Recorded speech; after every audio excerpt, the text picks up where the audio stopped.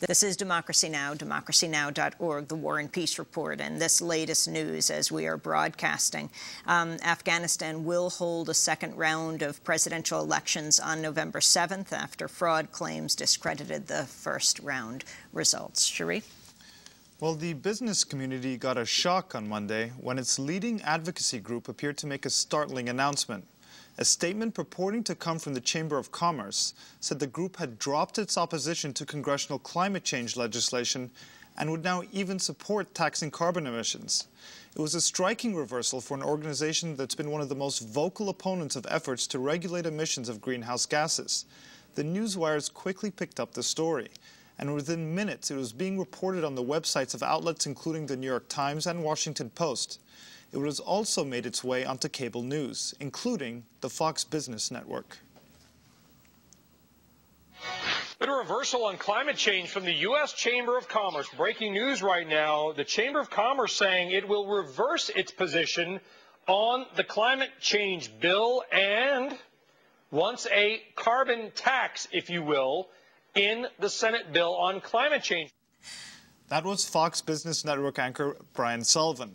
Sullivan went on to speak about the significance of the Chamber's shocking announcement, but midway through, he was handed another piece of news. The announcement was a hoax. Companies like Exelon and other power producers, primarily those on the nuclear side, left the U.S. Chamber of Commerce because the Chamber opposed the climate change bill. Now the Chamber reversing its position. The reason that Exelon and others left is they said, well, this may be a tax on business, but we need to know what carbon is worth. They want to have more of a set price. All right, so the U.S. Chamber is denying it now.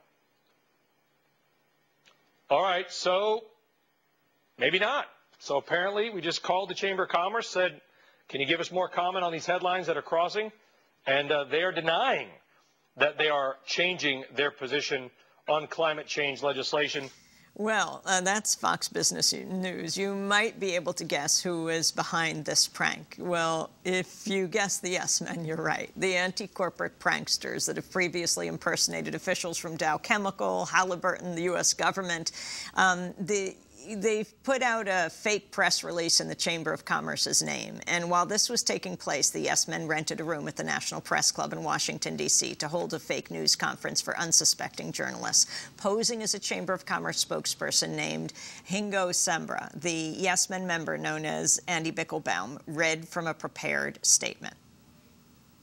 Climatologists tell us that if we don't enact dramatic reductions in carbon emissions today, within 5 years, we could begin facing the propagating feedback loops of runaway climate change, which would mean a disruption of food and water supplies worldwide, with the result of mass migrations, famine, and death on a scale never before imagined. Needless to say, that would be bad for business. We at the Chamber have until now tried to keep climate science from interfering with business. But without a stable climate, there will be no business. We need business more than we need relentlessly higher returns. A number of prominent and long-standing members have recently left the Chamber over our opposition to climate legislation. Numerous others have expressed their dissension, and a number of local chambers have done so as well. Today, we're taking their cue.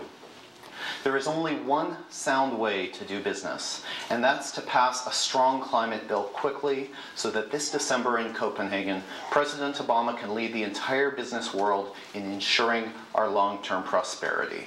The Kerry-Boxer bill is a good start to a strong climate bill, and the Chamber will work with Senators Kerry and Boxer to strengthen it. It does need strengthening.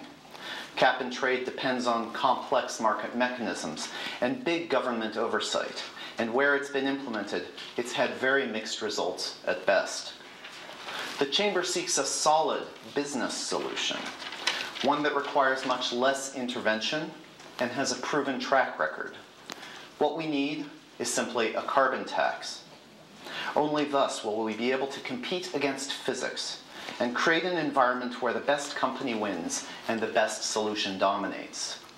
A carbon tax will mean new blood for free enterprise and a fertile new foundation for long-term business prosperity.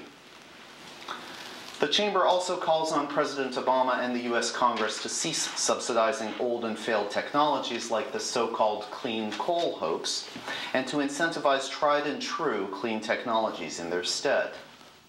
Chamber of Commerce poser Andy Bichlbaum, a yes man. He later took questions from the assembled reporters. As he answered a question about coal, the hoax was exposed in what could be a first in news conference history. An actual representative from the Chamber of Commerce entered the room confronting his imposter. We do feel that the subsidies for clean coal that have been given by this administration are completely misplaced. And if the same amount were applied to solid, ingenious solar technologies that we already have, we would see a dramatic improvement over the long term and the short term, in fact. And that clean coal is a technology that has not only not been proven, it basically doesn't exist. And it's just obvious we have to put our money, it's a sane business decision, we have to put our money where the proof is. Okay, I'm Eric Bolschlegel. I'm with the U.S. Chamber of Commerce. This is not an official U.S. Chamber of Commerce event. So I don't know what pretenses you're here. I know some of you in the press world, but this is a fraudulent press activity and a stunt.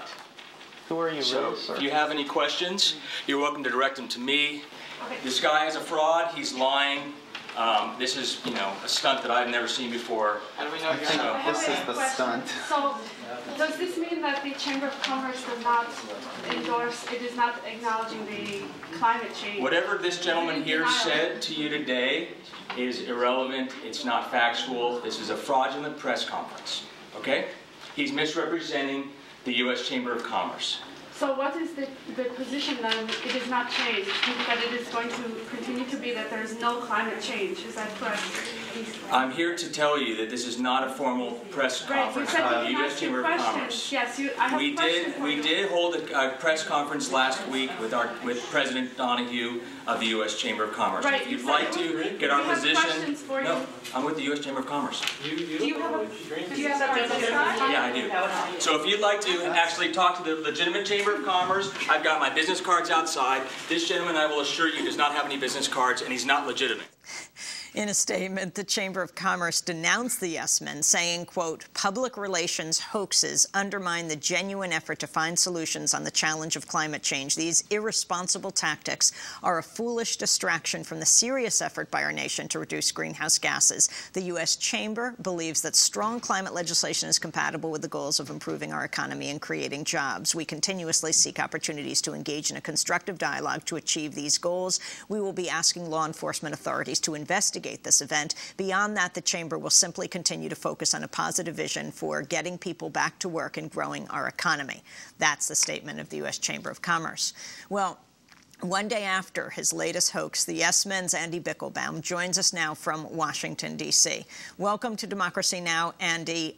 What about the statement of the U.S. Chamber of Commerce that you, in fact, are getting in the way of responsible, constructive dialogue about global warming? Well, the only thing getting in the way here is the Chamber's absolutely troglodytic backwards stance on global warming. The entire rest of the world is ahead of them, including our own government, our own Department of Energy, and even a number of the Chamber's own biggest members and branches have left the Chamber over this ridiculous stance that they're taking that we don't need climate legislation. They're not backing the Kerry Boxer bill, and not because it's weak, but because they don't want climate legislation. They don't want science interfering with business, and that's about as stupid a position as you could have. It's like the most backwards of corporate America. And I just want to read to you, Andy, some of the lobbying numbers, the amount of money that the Chamber has spent lobbying Congress. The third quarter lobbying expenditures were just released a few days ago. They tallied to a jaw-dropping $34.7 million. That record-breaking amount translates into more than $300,000 in lobbying per day. What are your thoughts? Well, for $300,000 per day, we could have put on about 600 of the press conferences that we did yesterday.